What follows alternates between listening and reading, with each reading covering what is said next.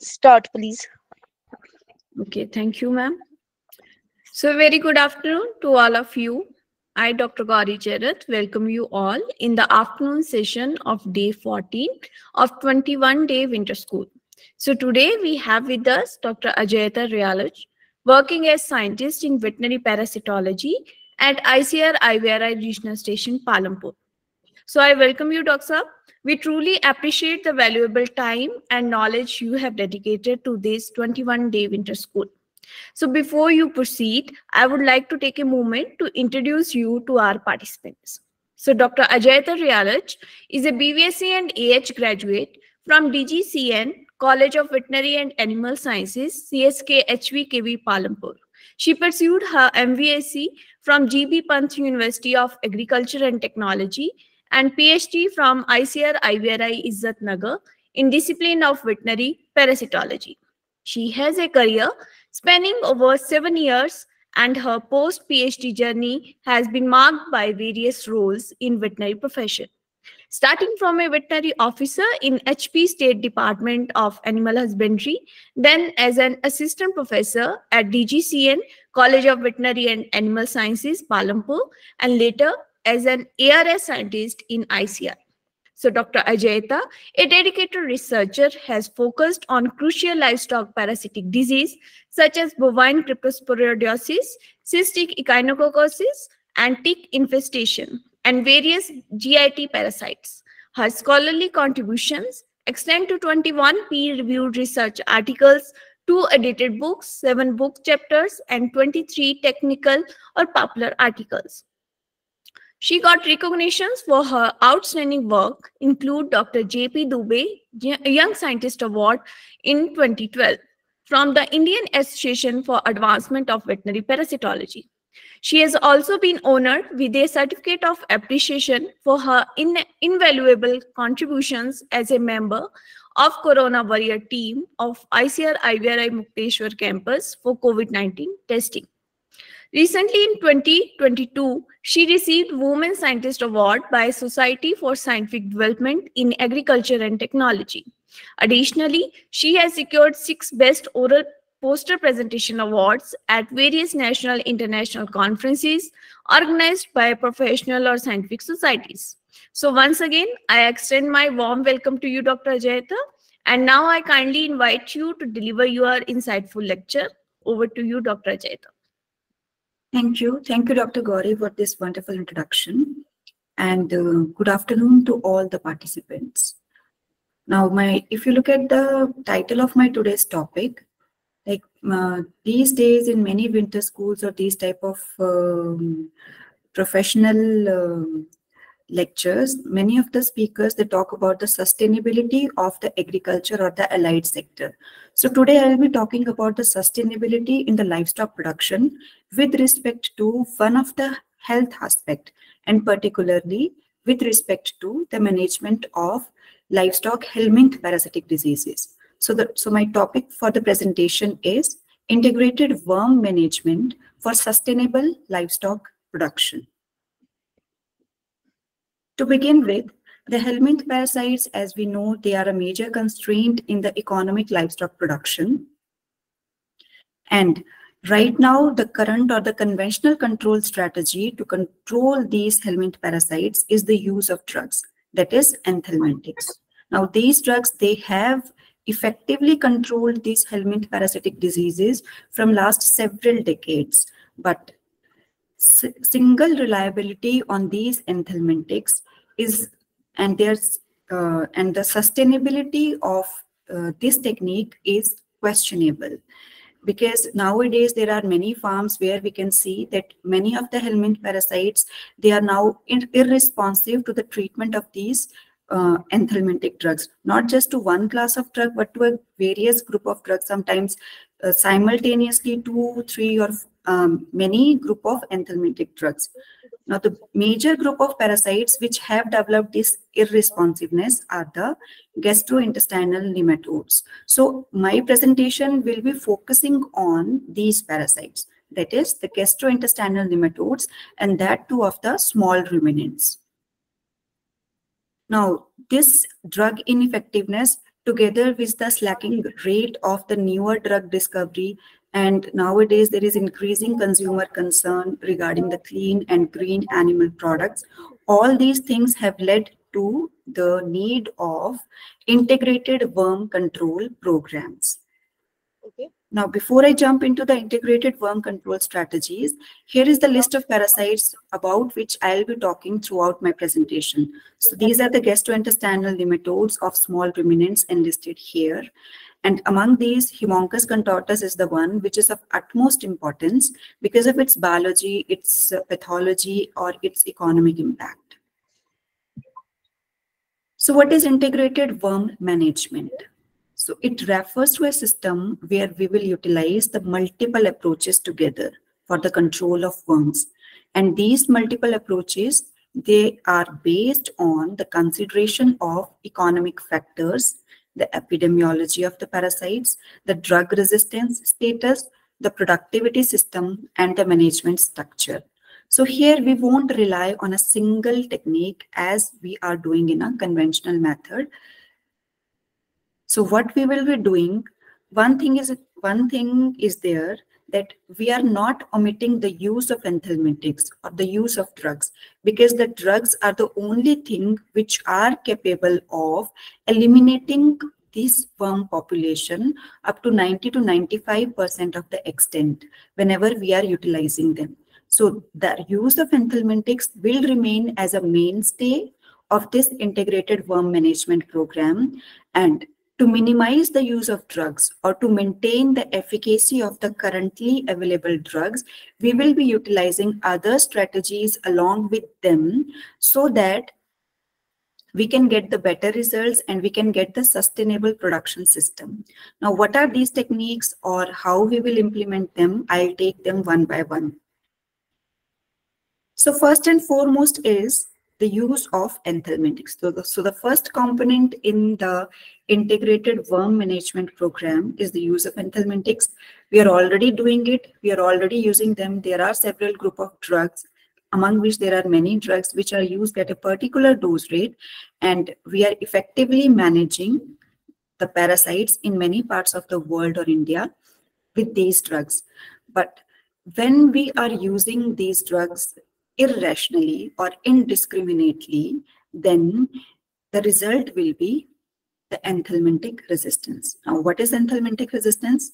By definition, it is when a greater frequency of individuals in a parasite population, which is usually affected by a dose of concentration of a compound, will no longer be affected, or a greater concentration of drug is required to reach a certain level of efficacy. Say, for example, I'm using fenbendazole at a dose rate of 10 mg per kg body weight in goats to eliminate these gastrointestinal nematodes. Now, the same concentration, when I am using over a period of time, the parasites, they will not be eliminated or they will not be killed by that drug. When this situation comes, then the anthelmintic resistance has arrived or inherited. Now, to better understand the picture, this diagram, it is taken from a review, as mentioned from these authors. So in a population, in a worm population, normally there are resistant worms, which are depicted here as white, and there is a very small proportion of there are susceptible worms as depicted in white, and there is a very few proportion of drug-resistant worms. Now, these drug-resistant worms, they normally exist in any worm population, but their frequency or their proportion is very less. So that whenever we are giving a drug treatment to this population, whatever worms they will survive, they won't hamper the animal production, and they will be very they will remain there in a subclinical form, and they won't cause the economic losses. But if the same class of drug is used repeatedly against a worm population, then over a period of time, what will happen? That drug will eliminate the susceptible worms, and finally we will be left with the drug resistant worms. So we can say that anthelmintic resistance is an inevitable consequence of anti-parasitic therapy. We cannot avoid it. Okay. Okay, but we can manage it. Like we can use the drugs judiciously so as to maintain their efficacy for a prolonged time, and we can employ our worm control strategies in a worm control program in a strategic way so as to uh, decrease the selection pressure against these worms. Now, when actually we started when actually the reporting of anthelmintic resistance started, it is way long back. Say, for example, the benzimidazoles, they were introduced in the market or in the field in 1960s, and it was in 1964 only that the first report of resistance against benzimidazole was reported from USA, and from India it was reported in 1976. So as I told, it is inevitable consequence. If we won't use the drugs judiciously or rationally, then we will encounter enthelmintic resistance. Now, what are the factors which are contributing to the resistance development? First one is the treatment frequency, because with every treatment, we are posing a selection pressure. So as many frequent our treatments will be, as many chances are that the resistance will develop faster. Second one is the use of anthelmintics in a suboptimal dose. Now, the suboptimal doses, they actually help the heterozygous individuals in the population to survive.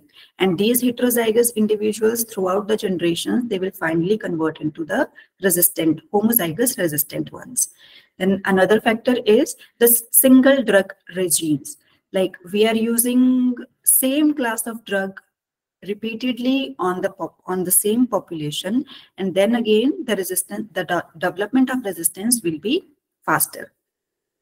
So as of now, as we all know, the newer drug discovery procedure is very tedious and it is very time taking, and it is not that much easy to come up with the new drugs. So we need to maintain the efficacy of the existing drugs, and for that, whenever we are administering a drug or anthelmintic in the population, we need to administer it with consideration of some key points. And the first and foremost key point is to consider the parasite biology and epidemiology. When I talk about the parasite biology, this picture is from the article by Adusi, and it is a recent review article. So for a quick review, the parasites about which I am talking are the parasites which are having direct life cycle. The adults are there in the GI system. Then the eggs are excreted out in the feces. These eggs, they hatch in the environment and develop from L1, L2 to L3, where L3 is the infective stage, which is ingested by the host, and it will molt twice in the body and develop finally to the adults. So if we are having the technical know-how of this parasite biology, like say for example, when there will be the maximum number of eggs excreted in the environment. When it happens, say for example, when there will be the most worm load, or when there will be the highest stocking density of the host in a particular region. Now these eggs, their development into larvae and their survival as a larvae in the environment. It is favored by, say for example, when there is environmental temperature around 22 to 25 degrees Celsius and there is a relative humidity about 50 to 60 degrees Celsius, then we can say, okay, this is the most conducive condition. So whatever eggs they are in the environment, they will finally develop into L3, and these L3 will be surely available for the host to be ingested, and they will surely develop into adults. Now inside the host also, there are some physiological phenomenon of the parasite, I can say, which are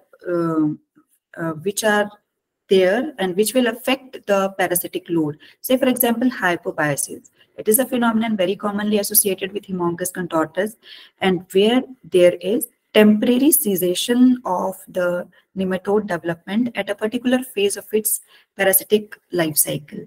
So here the Haemonchus, when the L3 they are ingested at L4 stage, they do have the arrested development based on the stress conditions or unfavorable conditions. And when the favorable conditions, they come back, then these L4, they develop into the normal egg-laying adults. Now, these egg-laying adults, then they will be laying the eggs and they will be posing threat because they will be increasing the parasitic load. Now, another condition is the periparturient rise, where around lambing or in the lactation period, there will be increased egg laying from the females.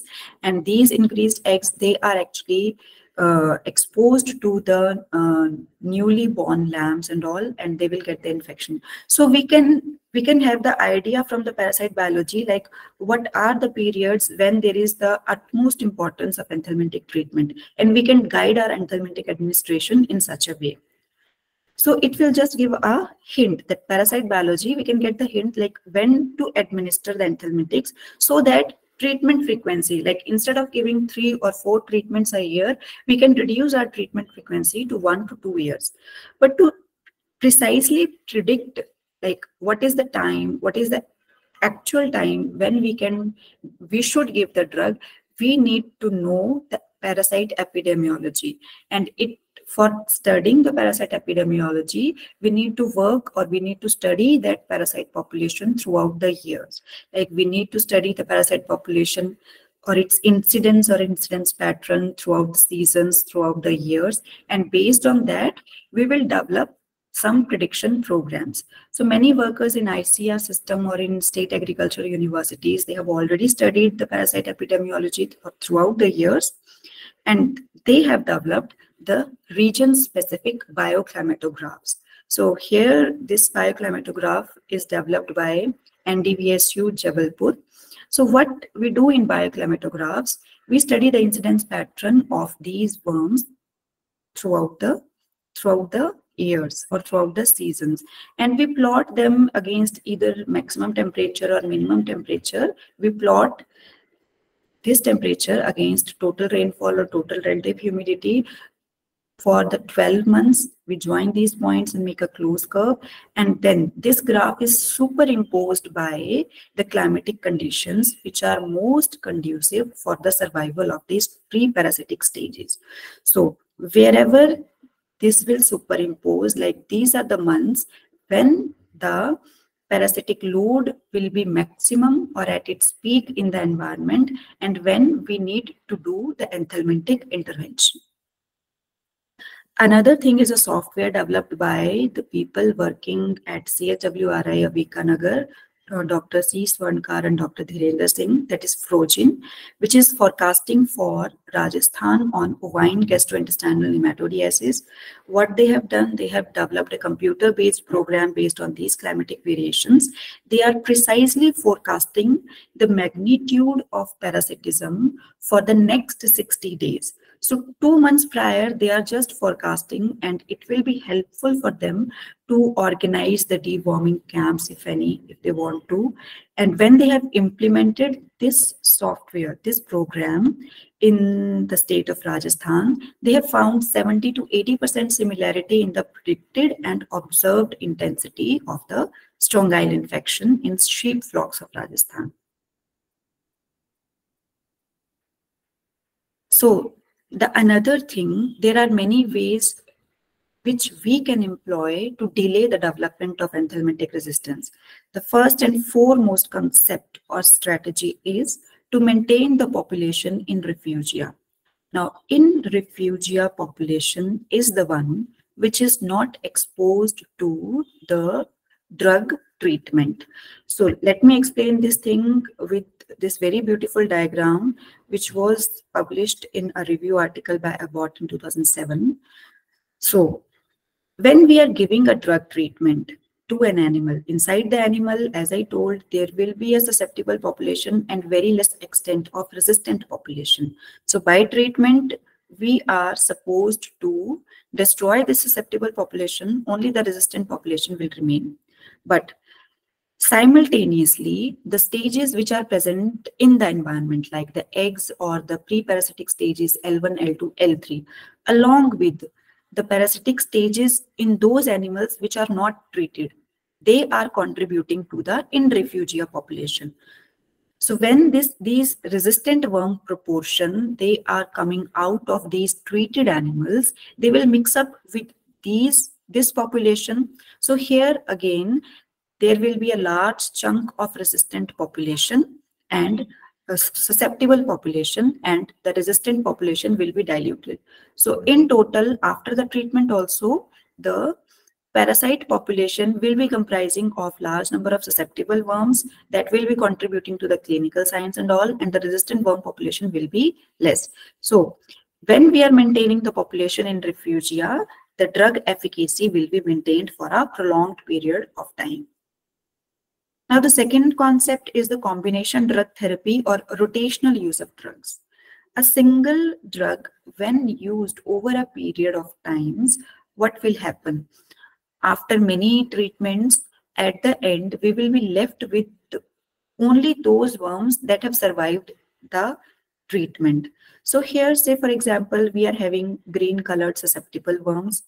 We are having blue colored drug A resistant worms, purple colored drug B resistant worms, and red colored drug A and B resistant worms. So if we look at these pictures, which are from the experimental data from this paper, so when they have given drug A, then they found that approximately 16 million eggs were excreted.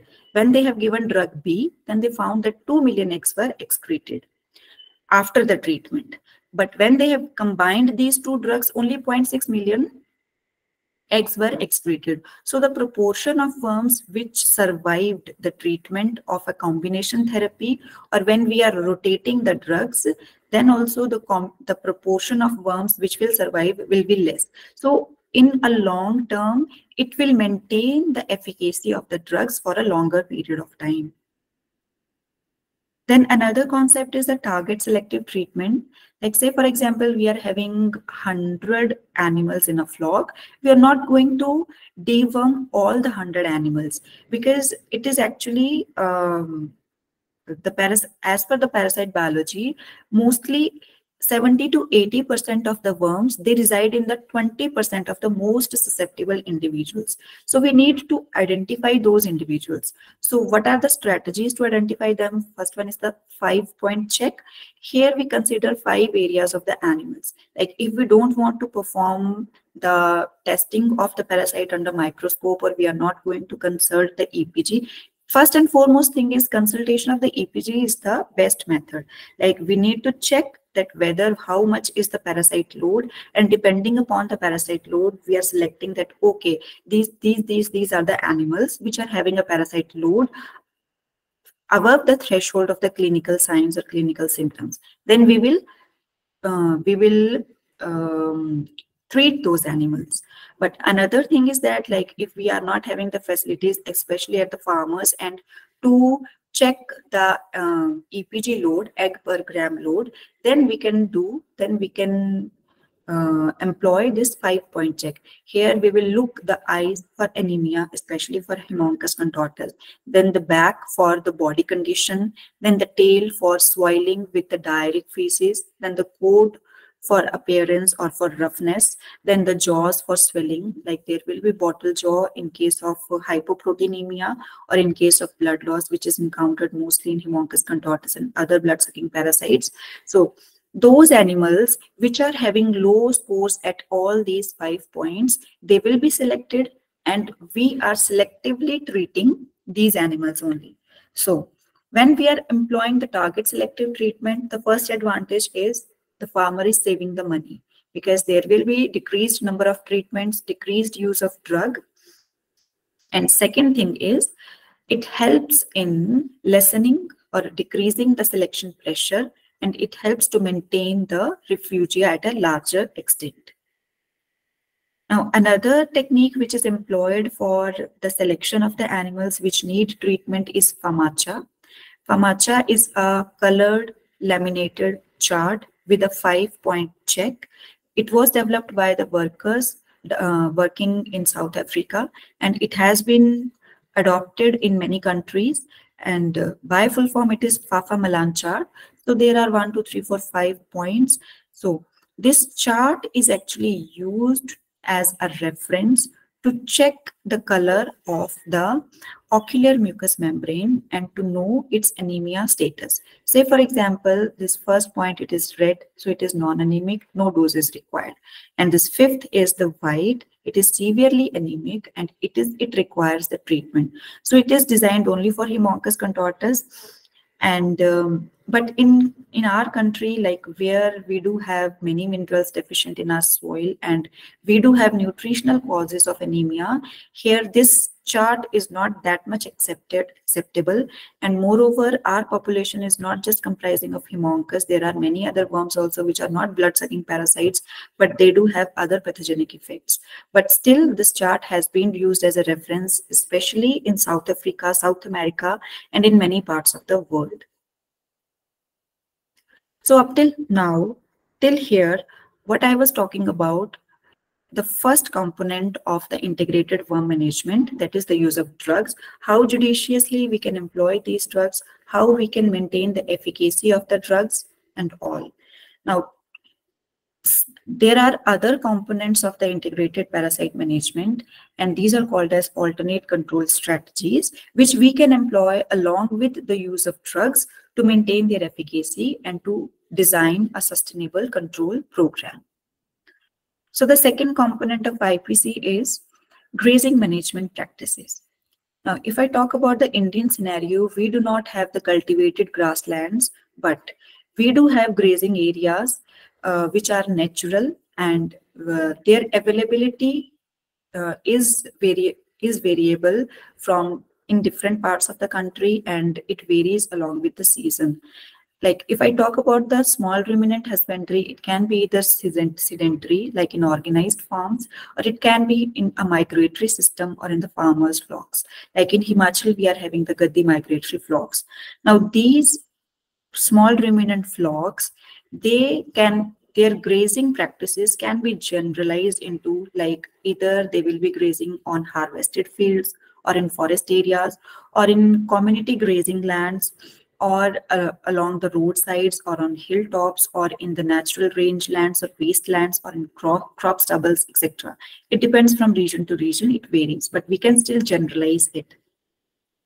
Now, the concept behind the grazing management practices is again the thorough knowledge of epidemiology, because in grazing management practices, what we are doing, whatever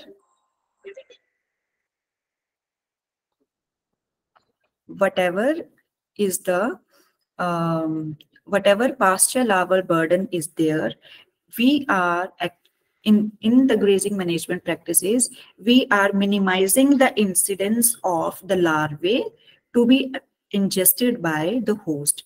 Now, either we will minimize the pasture larval burden, or whenever the pasture larval burden will be high, we will take out our host from that grazing area so that the host will not encounter those larvae or host will not encounter the infection. So there are some important facts about the pasture larval burden, like the eggs, they are excreted out in the feces. If we talk from the feces horizontally, to what extent the larvae will move, they will not move any further than 30 centimeters away.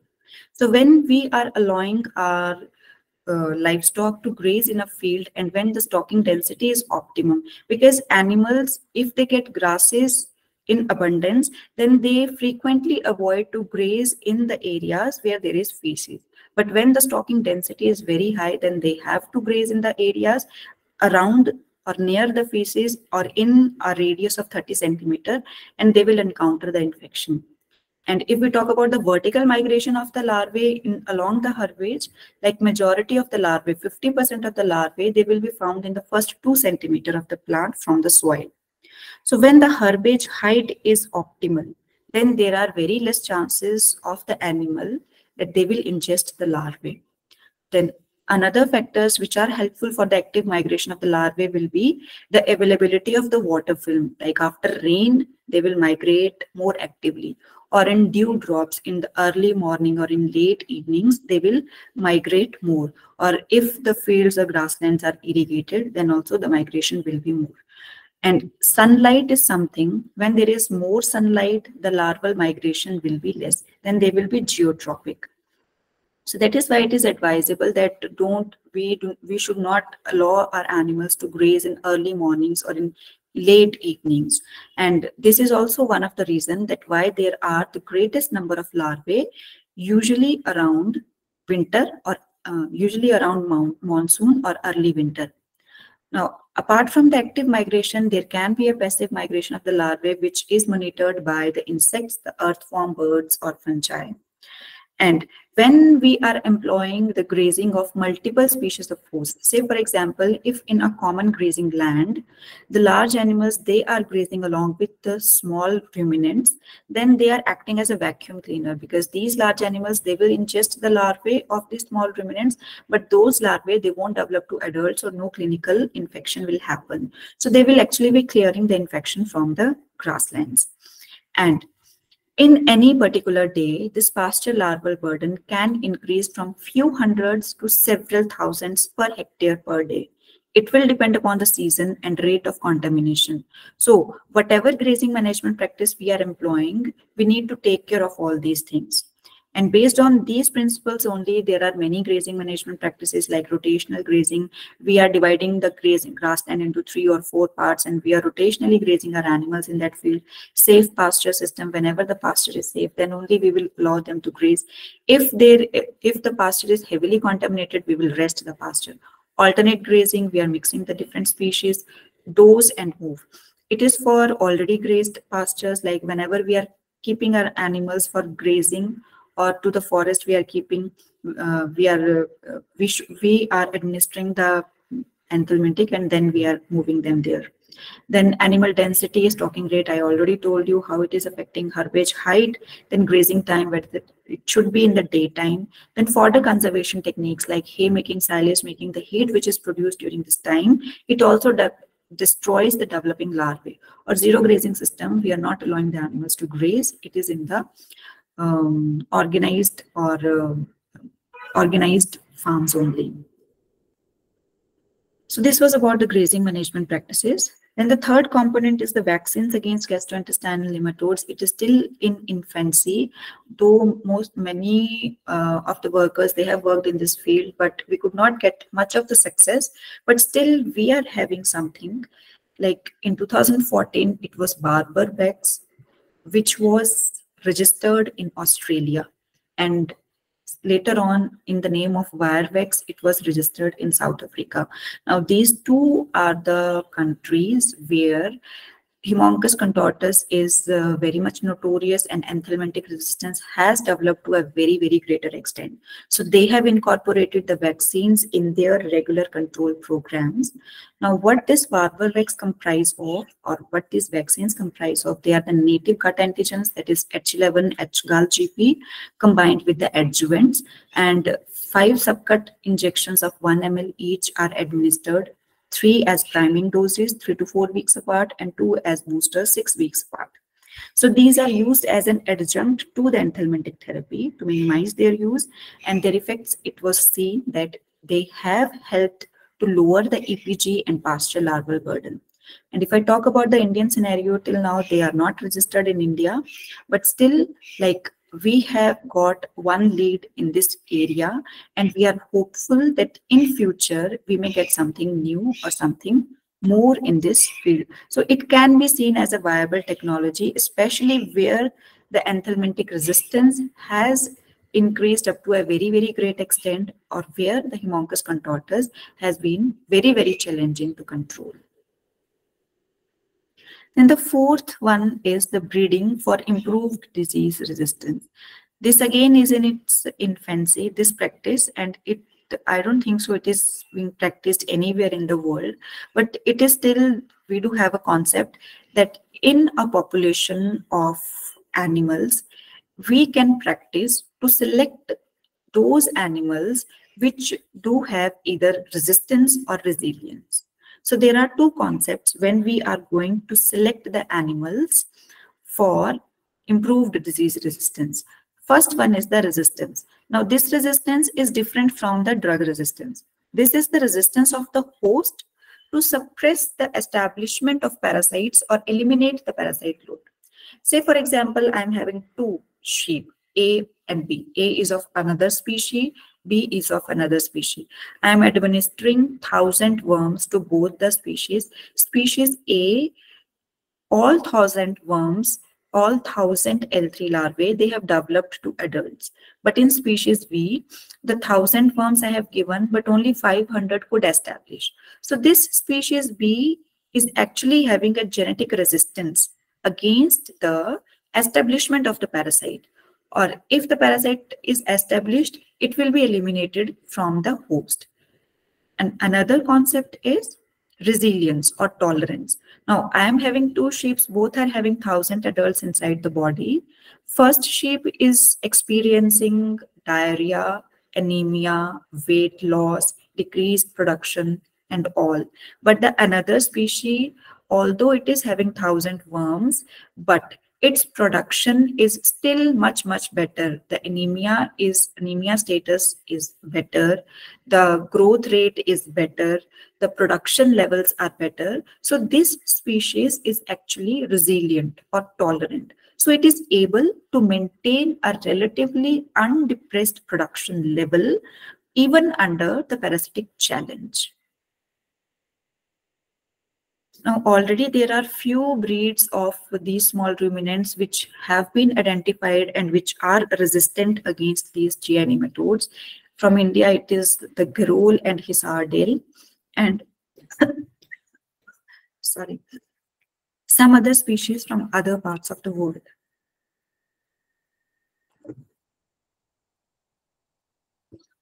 Now, if I consider the practicability of the genetic improvement strategies, there are many practical difficulties. Like first one is to assess. Difficulty in assessing or the cost of measuring the parasite resistance and correlate the traits such as fecal count and PCV. Because there are many factors whenever we are rearing the animal, there are many factors. To what extent we will control. Then difficulties of estimating the heritability and genetic and phenotypic correlation with the production rates. Like, okay, the animal is resistant to the worms, but whether it is able to maintain the production, how we will correlate those factors and how we will estimate the heritability in respect to correlation, it is very difficult. And another difficulty is whenever we encounter the superior worm resistance, it is frequently associated with the low heritability and some other complications like poor weight gain, poor growth rate, or maternal abilities, as we found in case of Guru. So the genetic breeding for genetic selection and all, it is still not in the practical or a viable stage. Now, the another intervention is nutritional intervention. This is practically very much possible, but it is very complex and it need a variety of considerations and strategic management because the interaction of parasite and nutritional status of animal is very complex. Say, for example, if there is any parasite, any GI nematode, or as shown in this figure from this paper, like when there is Haemonchus contortus infection, whenever there is parasite infection in the host, it actually affects the animal's nutritional status because the first and foremost clinical sign of any parasitic infection is the animal becomes off-fed or its feed intake is reduced because there are changes in the GI tract. Then its digestion is disturbed because the mucosa is disturbed, its pH is changed, there are blood losses, there are decreased absorption through the mucosa, and the general metabolism is also disturbed. And all these things, they lead to the production losses or subclinical signs. And at this stage, when it is subclinical, it is undiagnosed by the owner. On the other hand, these are the effects like how the worm population, they are causing the pathophysiological consequences. But, sorry, the feed which the animal, parasite infested animal is taking, it is comprising of roughage and concentrates. Now, this roughage is actually a source of GI infection. because we are the animals, they are ingesting L3 along with the feed, and it is a source of plant secondary metabolites. Now, there are some plant secondary metabolites which do have enthelmintic properties. So these plant secondary metabolites, they can decrease the worm population, or they can have a negative effect on the worm population. And at the same time, these plants, they also contain some plant secondary metabolites which stimulate the host response, like host immune response is stimulated, and this stimulated host immune response will actually contribute to the decrease in the worm population. And apart from that, the feed is also comprising of, or the nutrition is also comprising of, the macro and micronutrients. Now, these macro and micronutrients, they do have established effects on the animal's response, or they do have a negative effect on all these disturbed pathophysiological consequences also. So it is a two-way interaction, and in this, so many factors, they are playing a role. So to decide or to correlate or to formulate the strategy, it need a very, very strategic planning. Now, what are the macro and micronutrients? Like, here is the list of some minerals which are essential actually, which are having a role in the worm establishment or in the immunity against the gastrointestinal nematodes. Even the protein intake, it is highly associated with the immune response against the worms. The condensed tannins, which are having a ability to form complexes with the proteins, in lower concentration, they do have effect in decreasing the egg hatching or larval worm burden or fecal egg count. So in total, all what I can say is, say for example, there is an animal which is infested with the parasite. If the same animal I am keeping at the low plan of nutrition, the parasite infested animal, if it is at the low plan of nutrition, its human function will be suboptimal. And if I am providing the supplements to this animal, like human degradable proteins or energy or locally available feeds at low price, then its resilience power will increase, its FAMACHA score will increase, its growth, milk production, etc. will increase. If the animal is already at the good plan of nutrition, then very few feed supplements we suggest, like human escape proteins, we will increase the protein concentration of the diet. Still, its resilience power will increase, its FAMACHA score will increase, and it will require very less enthelmintic intervention. Here, the animals which were at the low plan of nutrition, when we are supplementing it, if we are giving, say, for example, 3 or 4 treatments, the treatment frequency will reduce. And here, the animals which are already at the good plan of nutrition, if we are supplementing again, then the treatment, still very less treatment is required. But the animals which are at the excellent plan of nutrition, they are the ones which are the most resilient. No further improvement, like no further supplementation is required for them. And we already expect them to be resilient, to tolerate the parasitic infestation. And when they are capable of tolerating the parasitic infestation, then enthelmintic treatments are not at all required. So we can manage, like if we manage the nutritional plan of the animal, we can manage not just the parasite load, parasite burden, fecal egg count, or parasite count, but we can also lower the treatment frequencies. Like we will give the treatment only if it is economic in the system. Like if we see that after the treatment also the parasite is the animal is performing in the same way as in the excellent plan, why to give the unnecessary treatment? So by incorporating the nutritional interventions, we can manage the parasitic infestation also, and we can manage the problem of enthelmintic resistance also. Now, the ethnoveterinary practices is another component. As I told, there are some plant secondary metabolites which are having the enthelmintic properties. There is a huge lot of literature, especially from the traditional or conventional medicine. Here is the list of few plants. There are hundreds of plants which are expected to show enthelmintic property, but their clinical efficacy, clinical trials are still need to be done. And we need to take a lead in this area. But till now, there are, like, I don't think so, there are much herbal formulations which are there in the market for enthelmintic, for nematode control. Now the another one is the biological control. So what we are doing here in this, like nematodes, there are free living stages of the nematodes. Those free living stages, we are targeting them with the help of biological enemies. So these biological enemies, they can be either some kinds of fungi like predaceous fungi like Arthrobotrys, Oligospora, Monoicrosporium, Dudingtonia flagrans. Then endoparasitic predaceous fungi, they will be trapping. They will be trapping or they will predate the free living nematode stages. Endoparasitic fungi, they will invade inside the parasite and they will kill it or they will destroy it. So there are some species which have been reported an egg parasitic fungi, they will be the parasite of the egg stage of the parasite. Then there can be some bacteria like Bacillus thuringiensis, which can be employed for the biological control. And in India, there are two species, that is Arthrobotrys oligospora and Dodictonia flagrans. They have been isolated from the people working at Durg, that is Dr. P. Sanyal. And he has done some controlled experiments and he has found very promising results.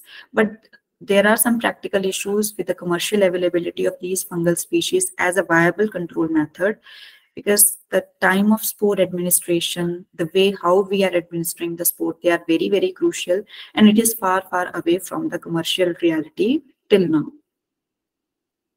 So this was all about the different techniques which we can employ for the integrated parasite management. So I conclude my talk here. All the stakeholders of the livestock sector, whether it is a farmer, but whether it is a veterinarian, whether it is a pharmaceutical industry or a researcher or academician, all of them, they have realized that the time of easy parasite control based on only the use of anthelmintic is over. And sustainable worm control program will have to rely on the combination of strategies and not just on a single chemical control method.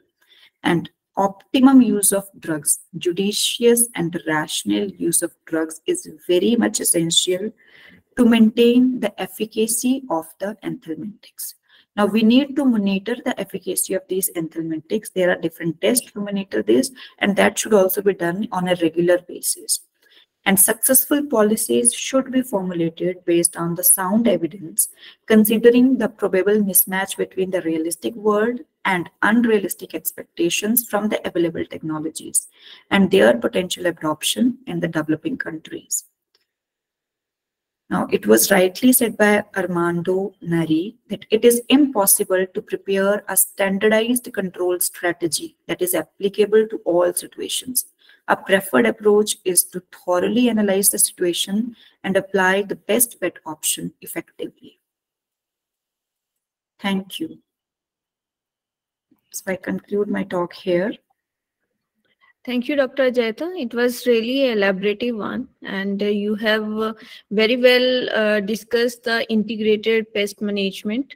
Integrated nematodes management. So it's time to take the queries. So I request all the participants, either you can directly talk to Dr. Ajayata for your addressing your queries, or you can write in the chat box.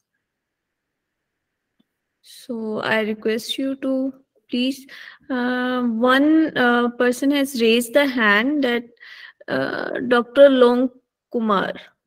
Do you have any query, Doctor? Dr. Rongsin? I think it is by mistake. Maybe.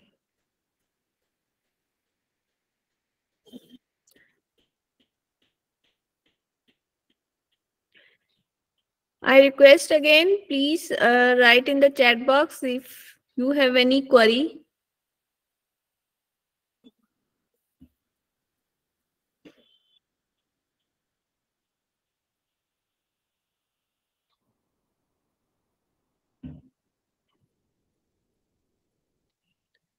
Okay, Any so herbal therapy in case of management of helminth parasites in animal?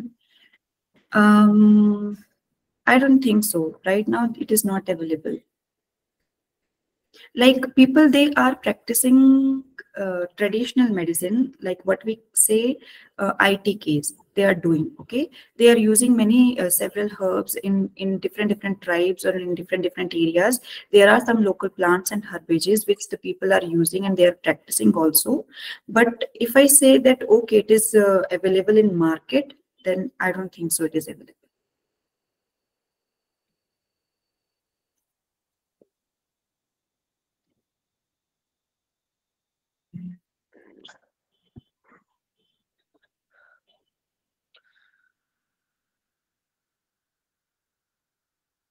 Dr. Deepak, do you have any query? Yes, ma'am, I have one.